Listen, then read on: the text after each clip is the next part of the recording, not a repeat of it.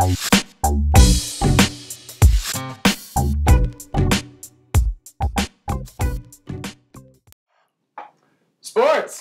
Let's talk about that. What's happening, Eagles? I'm Colton Jewell. And I'm Dave Porter, and this is Sports Talk. We're going to start off talking about the Miami U game. Versus Duke. Miami versus Duke. The last play of the game. I'm sure you guys all saw it. 8 laterals to get in the end zone, and the refs messed up the call. The refs actually got suspended for 2 games after that happened. What do you think about that, Colton? I mean, I thought it was crazy how they could have pulled that one off. It's like the music scene miracle when the Titans did it. Yeah, but it was illegal. Shouldn't have happened. No. The guy was down, and he pitched the ball. Yep. And the refs missed it. The ACC suspended them. I mean, hey, you mess up. Everyone makes mistakes. Everyone has those days. They were saying that the ACC should overturn the victory. What do you say about that?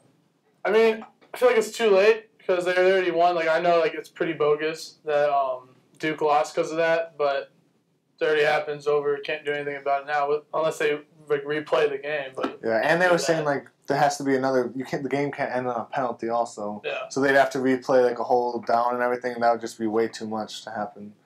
So now we're going to go to the NFL season where the Cincinnati Bengals beat the Pittsburgh Steelers in a great game. Mm-hmm. But running back Le'Veon Bell got hurt. Oh, he tore his MCL. Yeah, it was bad. And Ben Roethlisberger just came back from a strained MCL, and he did not have a very good game. Mm-hmm. Well, good thing he's back because Mike Vick was struggling with them. Yeah, they even went to their other quarterback, and he started struggling too. He did better than Michael Vick, but I really wish Michael Vick could have done well.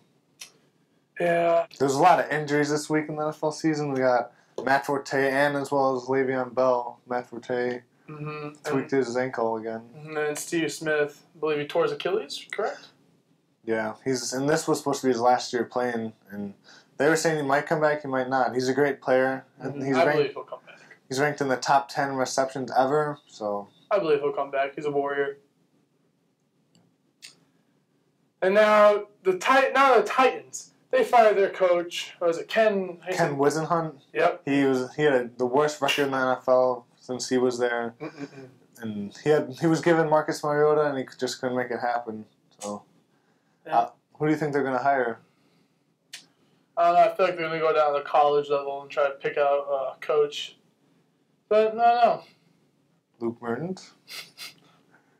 Coach? But now on to the 49ers. They're benching Colin Kaepernick. What do you think? For Blaine Gabbert, what do you think he's not much better. I mean, 49ers have been struggling this whole year because they lost a bunch of defensive players. Not struggling enough to put Blaine Gabbert in. We all saw what he did on the Jaguars. Dave, you don't like Blaine Gabbert, do you? Almost worse than I like Tim Tebow. Okay. I'm hurt. I like Tim Tebow less, though, than Blaine Gabbert. Blaine Gabbert can actually, spread the field, make some throws. You know what Tim Tebow hasn't done? Throw 7 passing touchdowns in one game like Drew Brees did.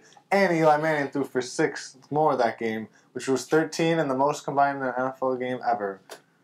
Well, yeah, I mean, most quarterbacks tend not to do that because they have a good rushing ability, too. But, I mean, if you want to put it like that, yes, Tim Tebow has not done that. But a lot of other great quarterbacks have not done that as well. So, let's take a chill pill here, David. But it was a great game. The Saints ended up winning on a field goal, 52-49. It was a scary field goal. They got really unlucky. A penalty at the end put them right in field goal range, and they ended up winning the game on the last second. So, Well, that's it for this week. I'm Colton Jewell. And I'm Dave Porter. Thanks for listening, Eagles.